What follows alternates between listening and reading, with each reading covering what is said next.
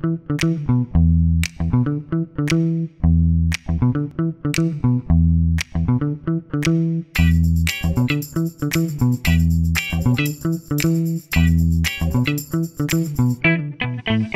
name is Marjorie and I'm the founder of Lukso. My name is Fabian Vogelsteller and I'm also the founder of Lukso and played a role in the Ethereum space in the last 3 years. Lukso is an industry-specific blockchain for the fashion and design industry. Yeah, so the idea is to make a specific blockchain for a specific industry, and in this case the fashion design industry, to solve problems and basically the main problem they have is counterfeit, so solving counterfeit problem is one huge first stepstone. And then all of these interesting use cases, they come when you have digital identities of objects and users and companies. Right. I just think like the industries are not ready to be open kind of like their data and their information to the public. I think they feel more comfortable when they're working together within like-minded people. I mean, the main reason is actually that the mainnet is full, so the load is kind of at its max. So dispersing this load over multiple blockchains makes sense. And also, like Marjorie said, it's grouping people around their own network. So basically you create the network effect and you create the growth of the network, and also the traction increases on their own network. So it also is very inviting for the industry participants and members to join their own network. Ethereum is a very great place for innovation and where all the interesting things are happening. But companies, like Marjorie said, are feeling rather uncomfortable to go into the Wild West right now. And in the future, probably Ethereum will act as like the main public intersection between many blockchains, where a more decentralized and really decentralized new systems are running. Well, definitely counterfeit. I think one of like the big value in fashion and in design is uniqueness.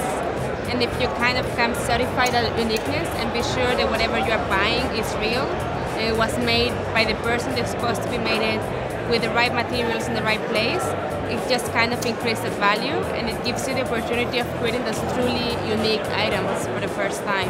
Yeah, and on top of that, you can create completely new use cases which you couldn't have before, because currently you have the physical item, and that's all you got when you buy your item. But now you can actually have also the digital item, which can give you access. It can give you rewards, benefits, status. Belonging to a group or belonging to a specific level or rank or whatever. So all of these kind of gamification things we can now build around the physical objects. At the same time, it also allows brands to reach the customers in a more direct way. They're actually able to transfer them tokens, ownership, they can transfer them access, they can transfer them invites, discounts, whatever people can make up. And then startups on top of this can come and build the new creative, the new kind of Instagram on the blockchain, and the new kind of cool new things. So it will be its own blockchain, so it will have its own cryptocurrency.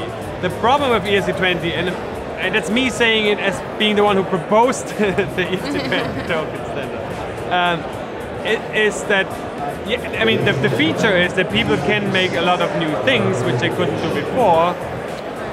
But the other problem with it comes that now people, because they want to make ICOs, create tokens for systems which don't need tokens in the first place. And I would actually like to see more that we are getting towards non-monetary tokens, because this is where the real fun is happening. And we are building a separate blockchain, there's a separate token in order to secure the network and to incentivize the network. And like I said, having a separate blockchain takes the load off the mainnet. Having this all on Ethereum basically does not. And you cannot run larger scale industry production use cases all together on Ethereum mainnet right now. And even with sharding, it won't be enough.